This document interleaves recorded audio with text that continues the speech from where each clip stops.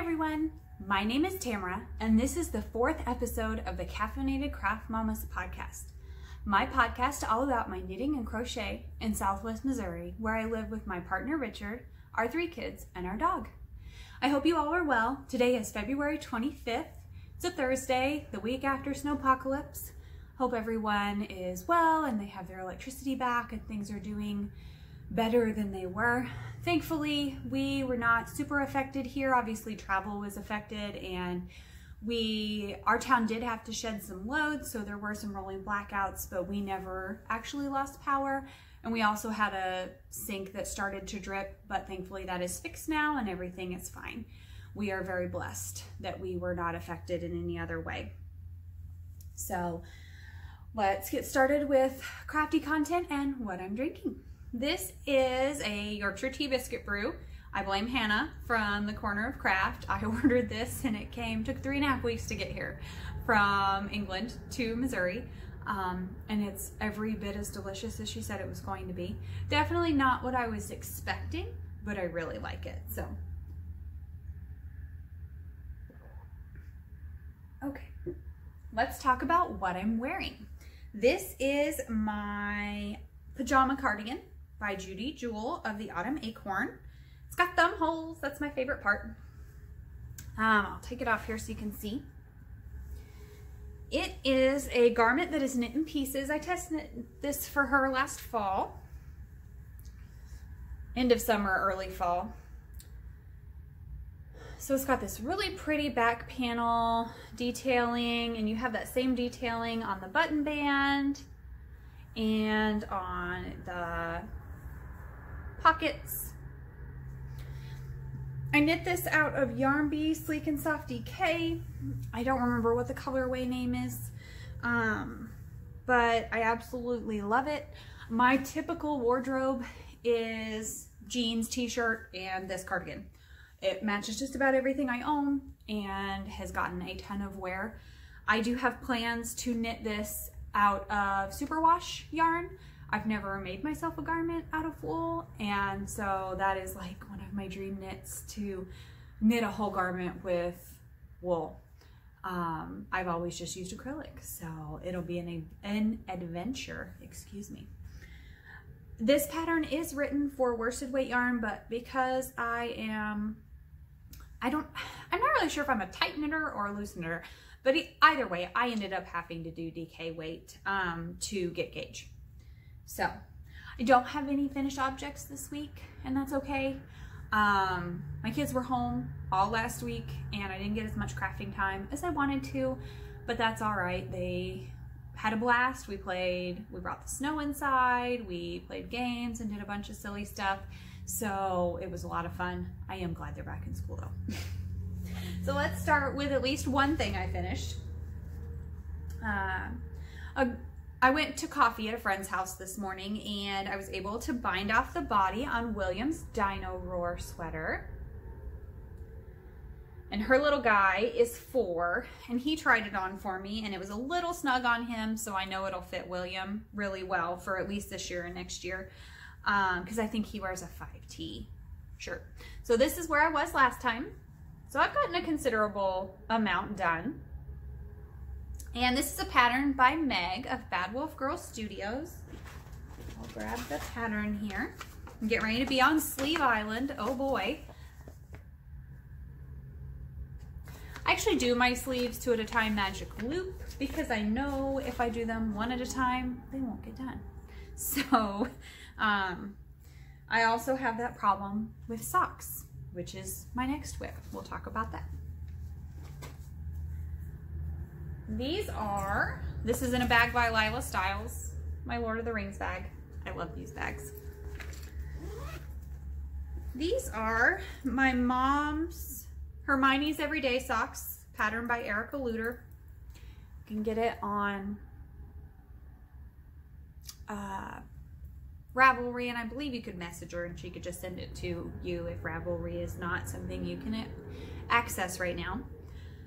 And these socks come with a bit of a tale of woe.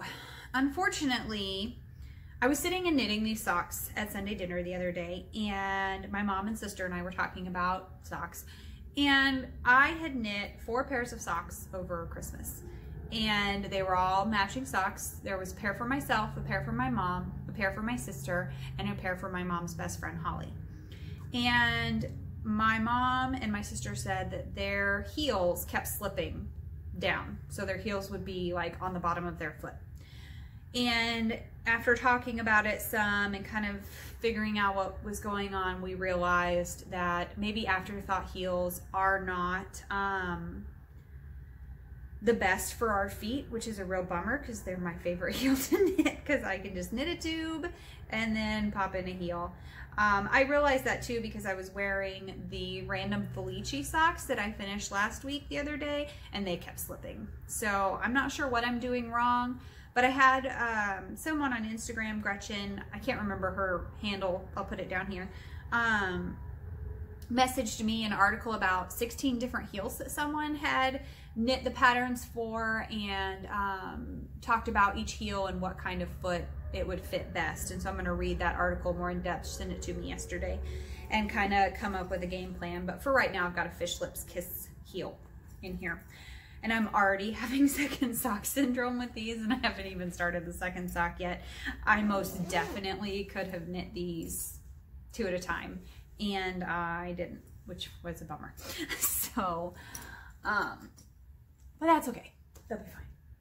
And speaking of my mom's friend, Holly, here's my other Lila Styles bag first.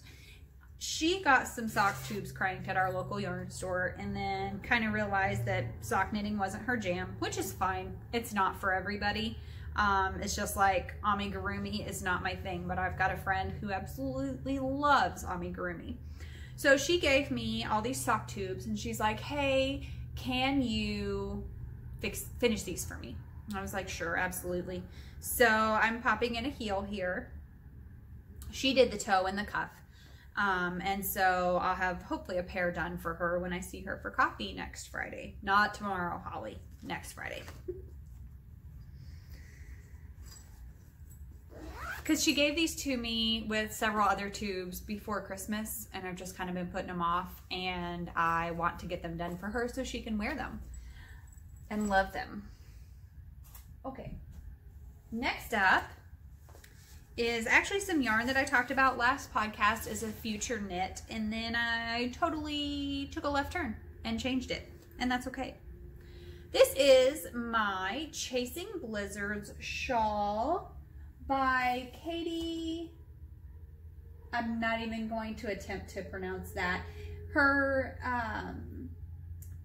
Ravelry store is KVG Woolworks. And I did find her on Instagram as well under the same name.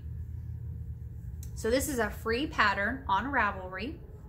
It's just a garter stitch with eyelet rows thrown in there. I kind of paused on it. I was knitting this pretty much obsessively when the snow was outside and things, but I've kind of paused because I'm going to rework the pattern a little bit. I don't want to do the mesh sections that are coming up. So I'm trying to figure out what I do want to do. I'm knitting this. The black is a Cascade Heritage sock, and the green is Bad Wolf Girl Studios and Pinup Zombie. I am shocked by how much I love this.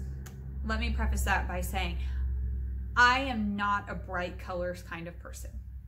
I am black, gray, dark blue, maroon type of person. That's just what I prefer to wear. It's what I gravitate towards. And so for me to have a bright green shawl is not normal, but I absolutely love it. And I cannot wait to have it done so I can wear it. That was originally going to be the All About That Brioche shawl, but I couldn't get to the library to print off my patterns. I'm a paper pattern kind of girl, and this was something I could follow on my phone. So I just went ahead and did that. And this bag is by Knit by Nature. She is, I'll put her Instagram handle down here because I don't remember it exactly, but every time I use this bag, I think of my daughter, Jade, because when she was little, she called owls wowels, And it made my heart so happy, and it still does, even though that was like 5 years ago, 6 years ago. Okay. Next up is my cousin Abby's Afghan. It was down here last time you guys saw it, so it got a little bit of work. Not as much as I wanted, but a little bit. I have decided that after I'm going to finish the gray section here, a maroon, and the white will be my turning the corner. So I'll do one increase, one level, and then start decreasing. So that will be, the blocks will be a little bit bigger than this, but not much.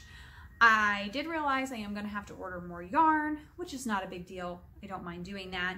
But I'm about halfway through each of the skeins, and I only bought 3 of each skein, and I need 4 blocks total to make the design that I'm wanting. I haven't had to guess how much yarn I've needed for crochet in a really long time, so I just underestimated. I knew I should have ordered more. That's okay. So not a whole lot of progress on that, but she doesn't graduate until May, so I'll get my butt in gear and get that done for her. I'm excited to give her that. Okay. Next, I put a poll up on Instagram. Just a second. Let me get a drink. I'm getting froggy. Ooh, okay. I put a poll up on Instagram about whether I should start another Scrappy project. So I have, you know, my Scrappy Cozy Memories blanket that I'm doing, patterned by Shelly DuPont. But then I decided, well, you need a Scrappy crochet project and a Scrappy knitting project, right? Like, that's just fair. You need to do both. So I put a poll up on Instagram, and then about 10 minutes later, after I put that up, I was like, yeah, I'm gonna do that. So these are my little Scrappy Granny Squares. They each take about 5 grams of yarn, and what I typically do is I put a square in my Cozy Memories blanket, and then all those scraps go into a bag, and they're meant to go into a magic knot ball.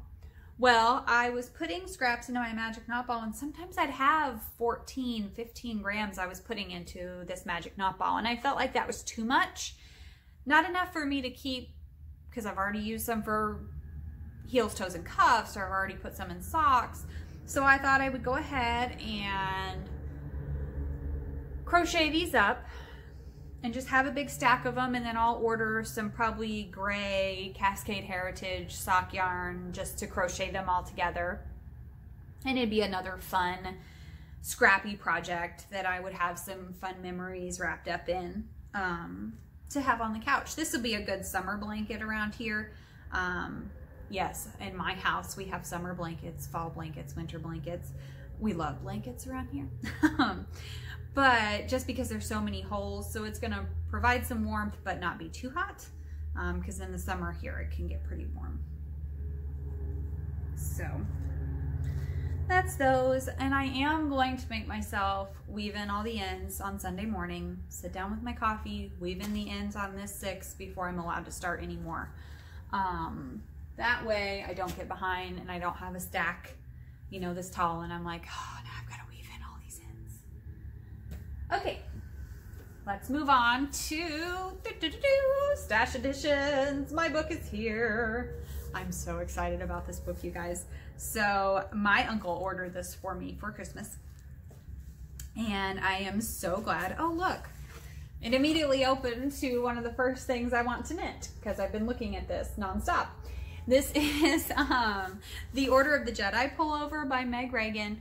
I am planning on actually making William a Baby Yoda sweater. So I have her Dino Roar pattern, which you guys saw earlier in the episode, and I am going to combine it with these charts and make William a Baby Yoda sweater, because quite honestly, he needs a Baby Yoda sweater, and his mommy needs to knit him a Baby Yoda sweater. But there are so many more patterns in here that I am just super excited about. Jade has already called claim to a BB-8 blanket. This pattern is by Tanis Gray, who curated the book. And so there's just so much in here that so many things are gonna get done. I'm so excited. I've never wanted to knit color work socks, but I tell you what, this is a pattern by Natalie Sheldon. They're the Wookiee socks.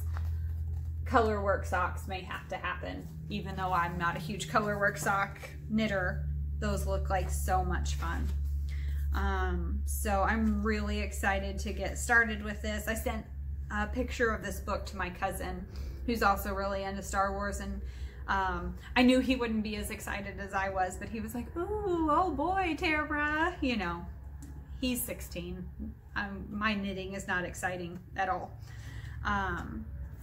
Here's a pattern, the General Leia Organa Pullover by Carissa Browning. I'm really excited about this. I really want to make this, probably in that color too, that kind of denim-y navy. So yeah, you're gonna see this book a lot because I am going to be knitting from it a lot. I'm super, super excited about it. So yes, my Star Wars book is here. I love it so much. I've got one more stash edition and then we'll do life update.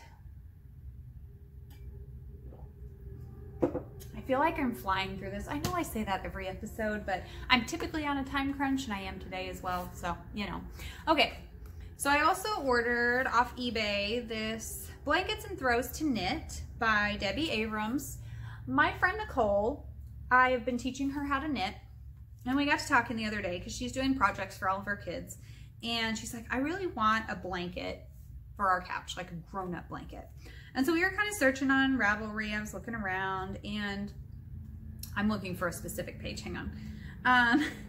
And we found this pattern, and it said it wasn't available. I tried to get the book from the library, and it had apparently been lost, so I just went ahead and ordered it. And so this, we're going to do some of these.